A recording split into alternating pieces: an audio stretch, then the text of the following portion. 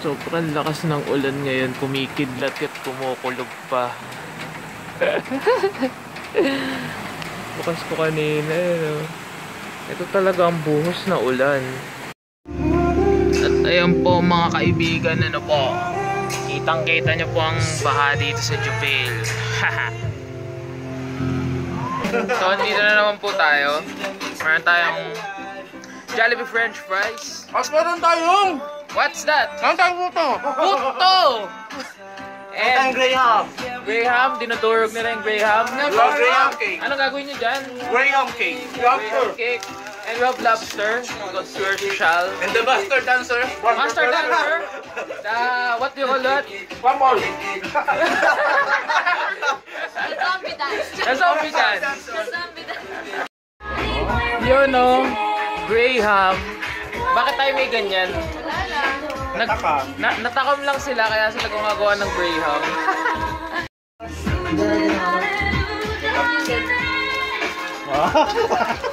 Ano ba eh? Masarap lang. At dahil maulan ngayon, nagluto sila ng champorado. Tsaka, ang tawag yan, tuyo! Woohoo! So I'm home na. It's 11:32 in the evening. And yes, may pasok na kami bukas. That's why medyo may relax, happy. Although, kaya kami din nagkita-kita ngayon is nag-practice din kami ng sayaw because sasayaw kami sa April 1 sa birthday party ng isang anak dito ng Couples for Christ. And yeah, yun lang, in-invite lang kami na, uy, magsayaw naman kayo sa party. And then yun, sige, ganyan. Although, ang sasayawin din namin, karamihan, is yung sinayaw na din namin nung singles night namin nung December? Yeah, nung December or November ba yun? Nakalimutan ko na agad. Anyways, yung mga Closer, and then Juju on the Beat, yung mga yun.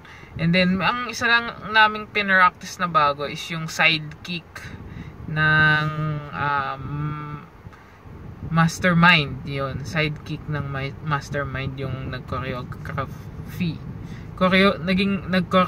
Nag-choreograph yun.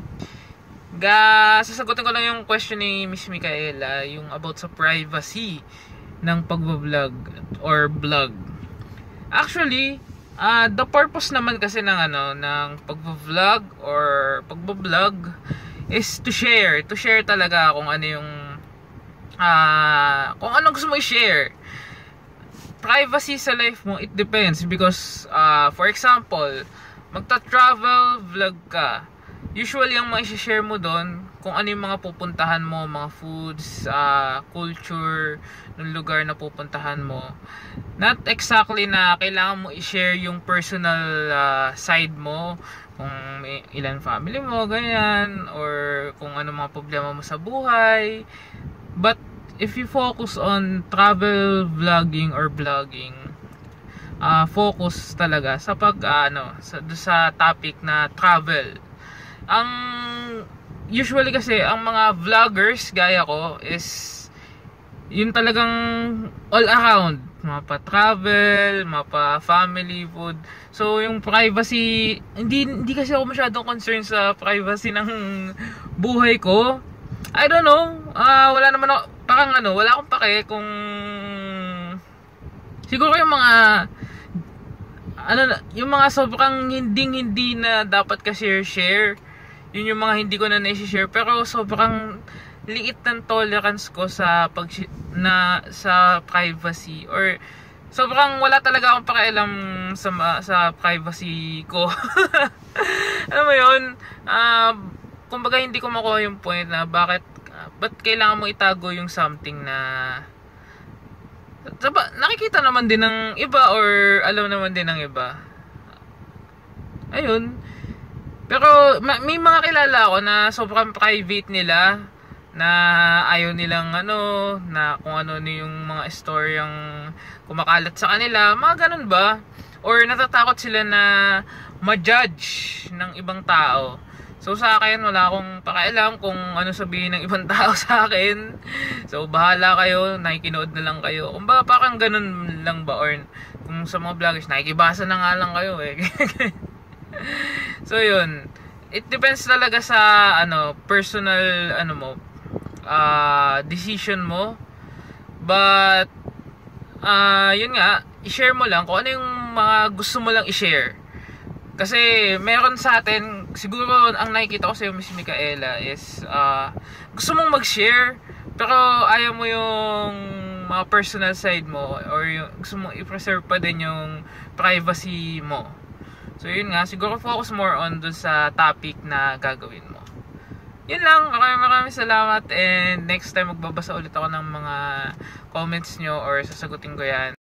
So what's up? Meron ngayong check up si Dad because his shoulder is broken. No, na-detect na dislocated, hindi slightly dislocated. Yung kanyang shoulder. Yung buto pala sa kanyang shoulder. So yun, nag-ano pa din siya, physiotherapy.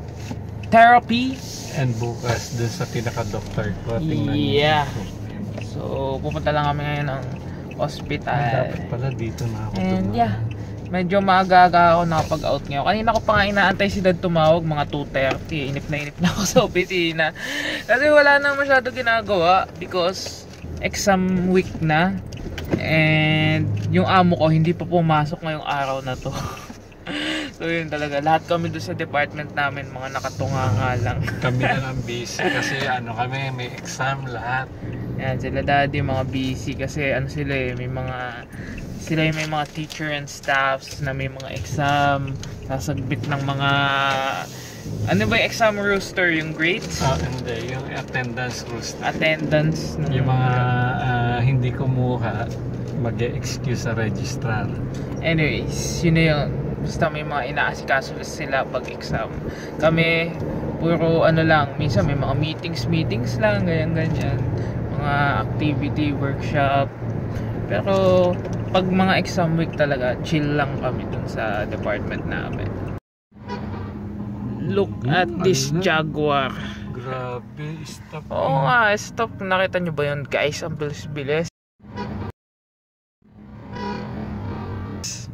Bigla na siya umabante. Anyways, may nagkabungguan dito. Slight lang naman.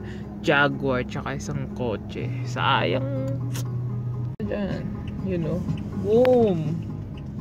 Sayang ang Jaguar. Anyways, on the way na kami sa ospital. So yeah, nandito na kami sa ospital. Ayun yung outpatient na building. So let's go. Yan. So waiting mode. Dito lang, magwe-wait ka lang dito. Hindi pinipindot yan, ID scanner yan. Is that okay? Yes. From here up. Oh. Okay. This okay. Can deep breathe. Wash my body. How's it? No. No pain? No pain. And si Daddy, hinahatpak. Pero daw siya, i-schedule siya para sa dry needling. Dahil dry needling para sa kanyang muscle. Dahil hindi pa din makuha sa exercise na ginagawa nila kanina. So yun, ihatpak muna siya. Konti lang, baka kasi makita ni doktor. Si doktor na bading. Pero may anak daw siya. Pero pumipilantik yung mga daliri. No, halata naman eh. Anyways, ito lang yung opisina niya. Yan. Clinic. Office. And we're done. Babalik na naman si Dadz for another appointment next week. 15 ba? Tingnan mo. I think 13 Thursday. So yun, uwi na. Ay, mag-grocery pala muna. Tingnan nyo to, pinakamalaking cake ata to eh. Boom! Ang laki ng cake.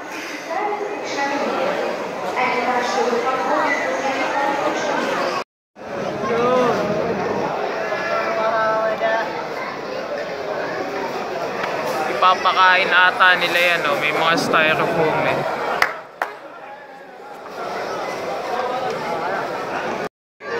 Pakita mo kay maming malaking Oo nga eh. Ang bigat ng cooking process ni Dadz eh. Nagbibili na siya ng pang-uwi. Anyways, nakapag-video ako ngayon kasi may event. So, dito ka, talikod ka. Hindi kita. Hindi kita eh.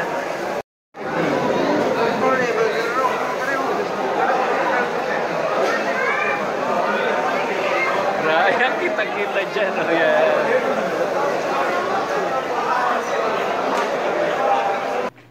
What's up mga boss? Yims here. And today, sasagutin ko na ang 3 katanungan ni Girl Alush. Number 1. Do OFW pay taxes? No. Yan ang isa sa mga advantage ng mga OFW. Wala kaming tax, so buong buo yung sweldo namin. And it depends ata kung nasaang country ka. Because here in KSA, wala talagang taxes dito. Kahit foods, anything, appliances, and stuffs, and furnitures, and ice cream, and yeah, tiramisu. Walang tax, so masaya. Pero, nagbabayad pa rin kami ng tax, syempre, pag nasa Pilipinas kami. Foods, syempre, family namin nandiyan sa Pilipinas, foods and everything yan, may mga VAT, yan. Common pros and cons ng pagiging OFW. Masyadong broad, it depends. For me, consequence, hindi ko nga nakakasama ang aking family. But pros, nakakaipon ako, especially nandito ako sa KSA. And then, ano ba? Pros, yun, nakakaipon ako. May malaki-laki ang sweldo compare sa Pilipinas. It depends pa din, mamaya. May mga nanonood sa inyo mga lawyer or matataas ang sweldo sa Pilipinas. Anyways, yun nga, walang tax. Isa sa mga advantage namin. Most high-paying jobs here at KSA, syempre, mga engineers, yan. Yan ang isa sa mga pinakamalalaking sahod talaga dito. Yun lang. And I hope na sagot ko naman ng maayos ang iyong mga katanungan. And uwian ko na din. Actually, 2 araw na hindi pumapasok yung amo ko. So, sway-sway. Sway-sway is, kalma lang, chillax lang, sway-sway, dahan-dahan. Sway-sway lang ang trabaho this past 2 days. Anyways, yun lang. Maya-maya uwian ko na din. Si Daddy pumunta ng ospital. Ewan ko kung anong kinuha niyang result. Sabi niya, tumawag kasi siya kanina eh. Sabi niya, kukunin niya daw yung result. Hindi ko naman naitanong. Mamaya tatanong natin. Alright, uwian na ulit kami. Chinek up? Anong kinuha mong result? Yung sa CT scan ko. CT scan. Dati pa pala. Yung result na, di ba, CT scan ako? Yung nakakaan pa, hindi yung physiotherapy. Inisip ko yung physiotherapy yung inanong kausap hindi kanina. Yung result CT scan. CT scan din kasi si Daddy before nung physiotherapy. Ngayon yung mga ligament ko naka-disalign kasama ng bone. Kailangan... Ng bone? Pag hindi daw yun nakuha na within 6 weeks, kailangan ng minor operation. I-align nila yun. Bubuksan yung balikat mo? Sabi ko, wag naman doktor. Kailangan matapos to ng 6 months. Sabi niya, kaya yan ng physiotherapist. Ay, si Emil tumatakbo na.